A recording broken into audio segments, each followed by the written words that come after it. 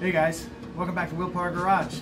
Today I've got a 2006 Audi A4 and we're going to replace the rear timing chain and tensioner on this 2-liter TFSI motor.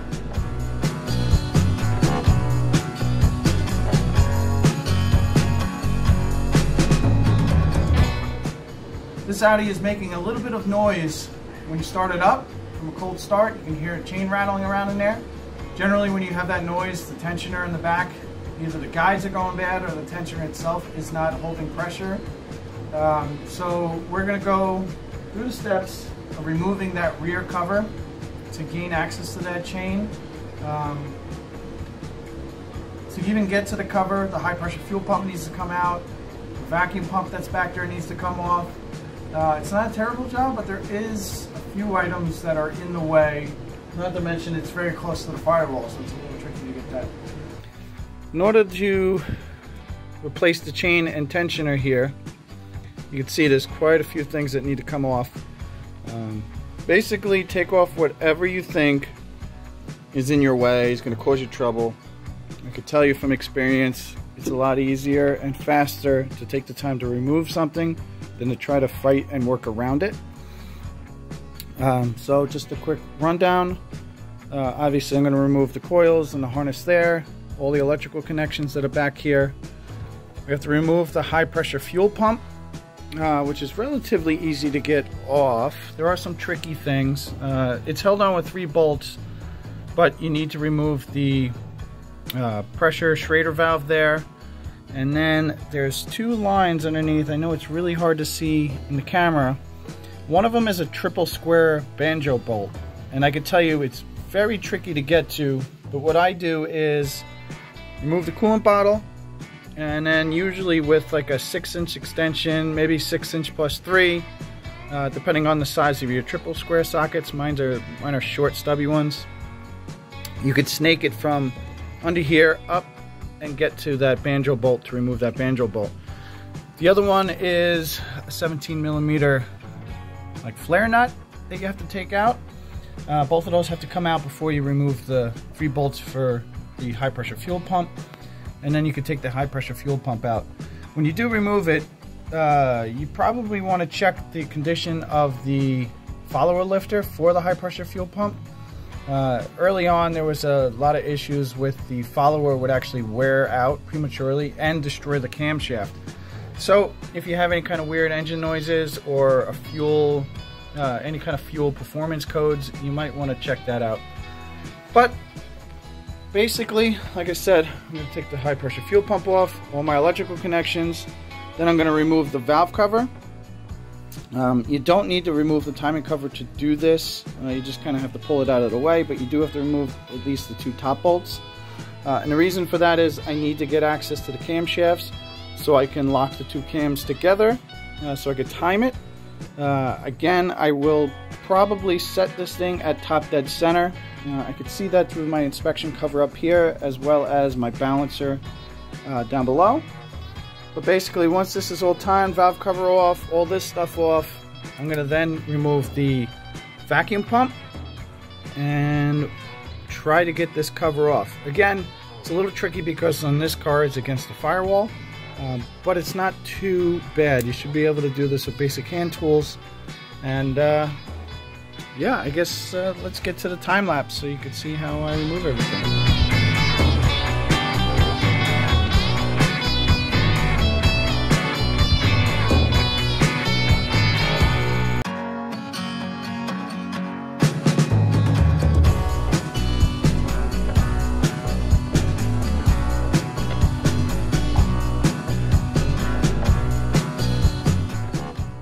As you can see, I've got the upper valve cover off.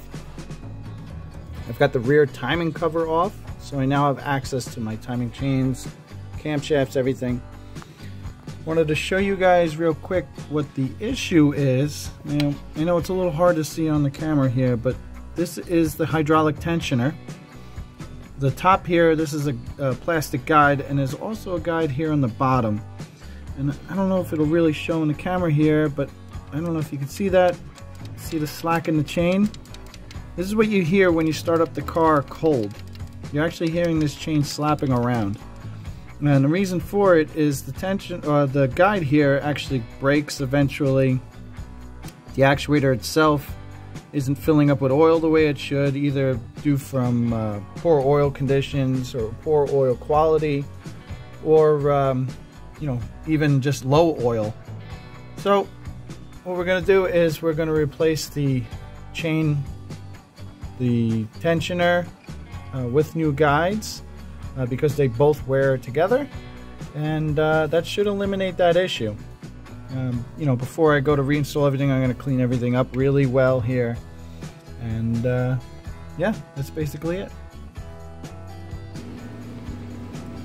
Okay, real quick, I just wanted to show everyone what gets damaged on these tensioners. And as you can see, the broken pieces on either side here. This is the new tensioner. This is what it's supposed to look like. So you can imagine, with this amount of material missing from both sides, that chain is now pretty slack. So besides the noise that you're going to hear, you're also going to have a little bit of a performance issue, because the cam phaser on the back of the camshaft can only rotate and adjust the chain so far.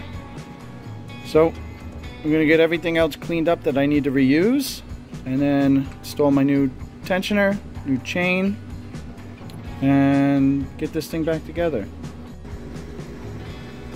Alright guys, as you can see, I've got the cover all back on. Got my pump on with a new seal. The cover's got a new seal. Yeah, basically put this thing back together the way I took it apart. Pretty much why I didn't film it or anything. No need for fast forward. If you got it apart, chances are you can get it back together.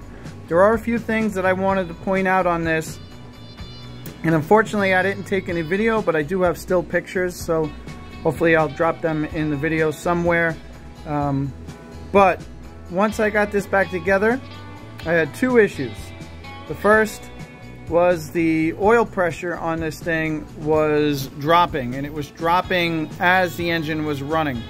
Generally, when you have an issue like that, the engine is either a sludged engine, or there's debris that's getting clogged up in the pickup screen.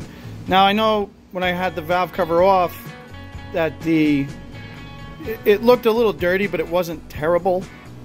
Long story short, I ended up having to drop the oil pan and clean the pickup screen, clean the oil pan, because there was a lot of the broken plastic pieces that actually got sucked up into the pickup tube of the oil pump and was restricting the suction side of the pump, therefore not letting enough oil come up and giving me a low oil pressure issue. The second problem I had was inside of the cam phaser on the exhaust camshaft that will advance or retard the intake camshaft. There are 3 rings that go inside of that phaser. They're made of plastic. Turns out one of my middle ones was broken. Advanced set point not reached. So I'm going to show you guys what these rings look like real quick, and recommend that you buy these rings if you're going to do this job, just in case. You know, they don't really wear out. I mean, of course they're wearing out a little bit, but so is the phaser that's going with it. But you should definitely change them for even that small chance that they break when you take them out, or they're already broken and just, you know, if they fall out, that way you have them. So let me show you guys what those look like, and I'll tell you where you can get them. Okay, so these are the rings. See, I have 2 of them because the third one was broken and missing. But that's them. They're very small, as you can see. They're made of plastic, so you don't want to stretch these things out. They will break. You need to treat them like piston rings on a piston. You roll it over that adjuster port valve. I'm not sure what you would call it. The part that's going into the cam phaser itself. Just be very careful with these, and be mindful when you put the cover back on that you don't break these. So I just wanted to show you what they look like. If you look through the internet, I'll try to put a link up somewhere. There are a couple of kits that I noticed. They call them the cam, was it a cam chain repair kit or something along those lines. They come with the gasket for the rear cover, they come with these rings, they come with the gasket for the high pressure fuel pump as well as the vacuum pump, and it's not terribly expensive. I mean, for what it is, I'm gonna say it was expensive. I think it was about 60 bucks, something like that. But I also know you can order these rings separately from the dealership. I'll try to put in the description the part number if I can find it again, you know, for these rings if you just need to get these rings. Alright guys, so that's basically it. It's not terribly difficult to get that cover off. It's a little tight in some of the spaces. You know, I've got little bit driver ratchet wrenches that make it really good to get the T30s off on the cover as well as on the vacuum pump. The high pressure fuel pump's a little tricky. That does have that triple square on the one line. The other side is a flare nut, so it's a little easier. But you know, like I said, if anything's in your way, take the time to take it off. Don't try to work around it. Believe me, you'll spend more time trying to work around it and getting frustrated. It's easier if you just, if it's in your way, just take it off. So, yeah, you know, in the description here, I'm going to try to put all the torque specs for everything I needed to do on this, as well as some part numbers. Just some of the items that, you know, I purchased to do this repair. And as always, if you have any questions, just drop me a comment. I'm pretty good at, you know, trying to answer them as fast as I can, and as informatively as I can. You know, sometimes some people have given me pretty specific questions, so you know, I need a computer to get onto, you know, perhaps ELSA or something like that, so I can see exactly, you know, specific torque sequences or torque specifications. So, as always guys, please like, subscribe, share the videos, and see you next time. Thanks for watching.